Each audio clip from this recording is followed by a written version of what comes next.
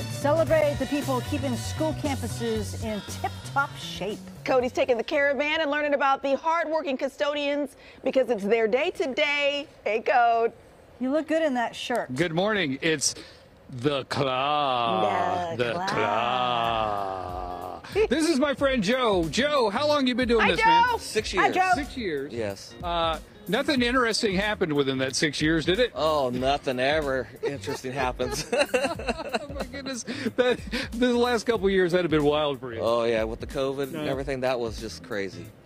So tell us a little bit about what your day is like. What happens when you show up to work? Well, when I show up, I put the flags up, start opening up gates, open up the student restrooms, pick up any trash that's on the ground, and take any calls, deliver packages, whatever I have to do. Yes. Whole thing. Whole bit. Yeah. We were out here. We're going to pick up some garbage here.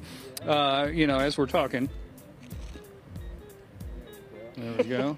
Is that okay? That's all right? You did great. You did a great job. I'm doing good. Good for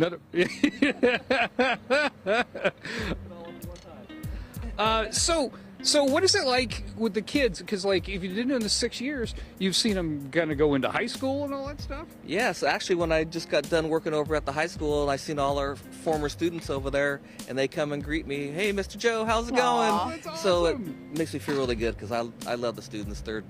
That's what makes me want to do this job. Well, here's the interesting thing, too, that Joe's been very quiet about. But if you go into the teacher's lounge, they actually put posters and stuff and said, appreciate you, Joe, didn't they? Yes, they did. They surprised me. I came in this morning. I seen the posters in there, so maybe we get a chance to go take a look at them a little bit later. Fantastic. We will do that. But first, we got to pick up more garbage. There we go. We got to pick up more garbage. What's next after garbage pickup? Well, after the students get done eating their breakfast, we can go in there and clean the tables and get the trash out of the garbage cans in there and throw that away. But there's other things we can do, too. Okay. You're smiling. I'm like, what are those other things? You're scaring me, Joe.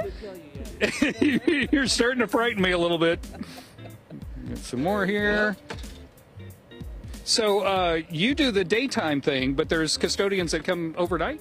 Yes, they come in at 3 o'clock, right when the students are getting out of school, and then they start cleaning the classrooms, restrooms, and outside after the full day of school, they make their messes. There's always that.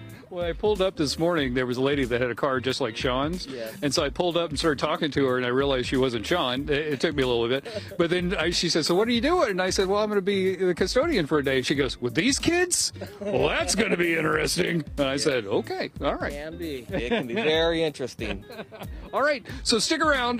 National Custodian Appreciation Day is today. If you have a custodian that works at your office or your school, make sure you appreciate them and tell them hi today and tell them that you really, really believe in them. Because, like, without you guys, man, it'd be trouble. Yes, it would. But it's job security. That's true. Yes, that's true. That is very true. All right, back to you guys in the studio. All right, thanks, The Cody. claw. The claw.